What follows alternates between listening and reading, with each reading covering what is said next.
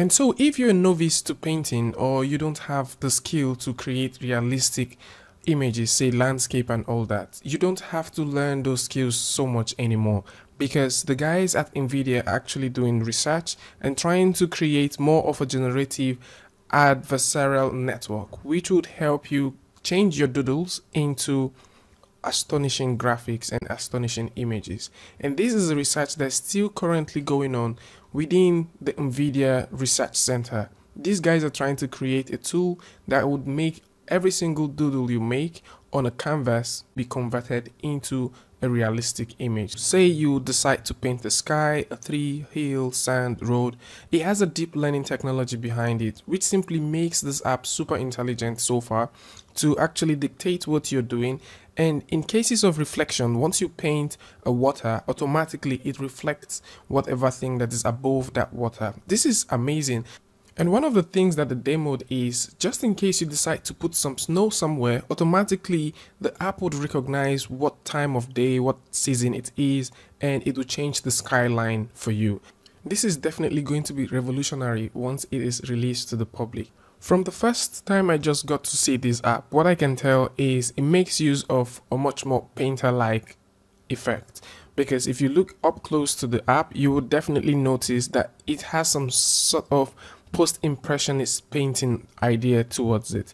And this is also something that hopefully you would maybe love, depending on what kind of art you prefer.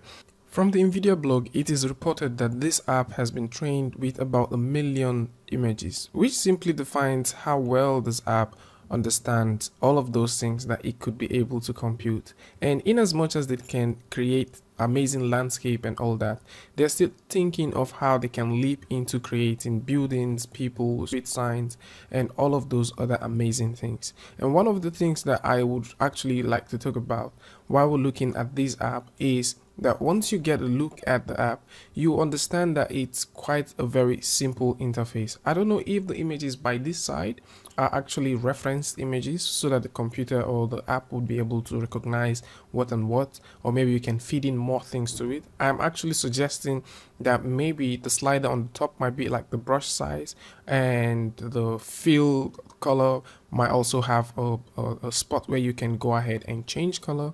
And it would be amazing if they can go ahead and create, let's say, much more varieties of colors. So just in case you want to mix grass and dirt together, all of those things you can do when you're painting organically. I still understand that this product or this app is still in the development stage, and a lot of things are still bound to change over time. I will be very excited if this is actually out, and I would like to know what you guys think about this in the comment section below. And if you like this video, simply give it a like, and don't forget to share with your friends. And if you're new here, it will be awesome if you can just smash that subscribe button and also turn on notifications so you'll be the first to know once we release a new video. And until I see you guys again with a tutorial review, free Friday updates, tips and tricks, and things like this, peace.